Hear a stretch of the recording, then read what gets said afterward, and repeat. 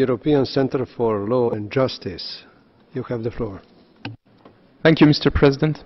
In Nigeria, children are the most vulnerable victims of the attacks being carried out by Boko Haram and the Fulani herdsmen.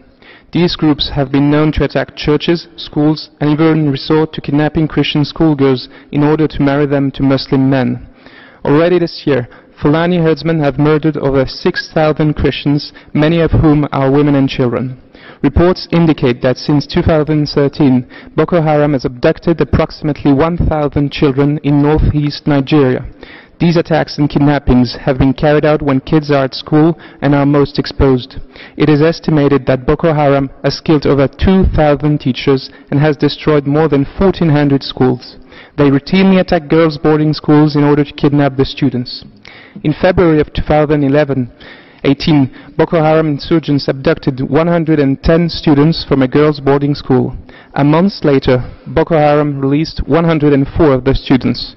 One schoolgirl, Leah Sharibu, however, continues to be held captive simply because she refuses to renounce her Christian faith.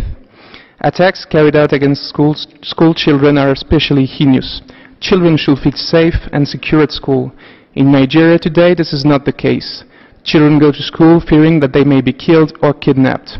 The UNICEF representative in Nigeria, Mohammed Malik Fall, stated, "These repeated attacks against children in schools are unconscionable.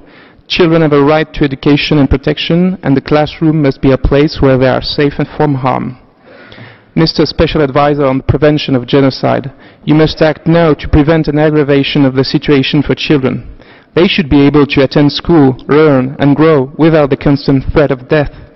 We must act now to put an end to these atrocities being carried out by the Boko Haram and the Fulani herdsmen before they turn into a genocide of all the Christians in the region. I thank you.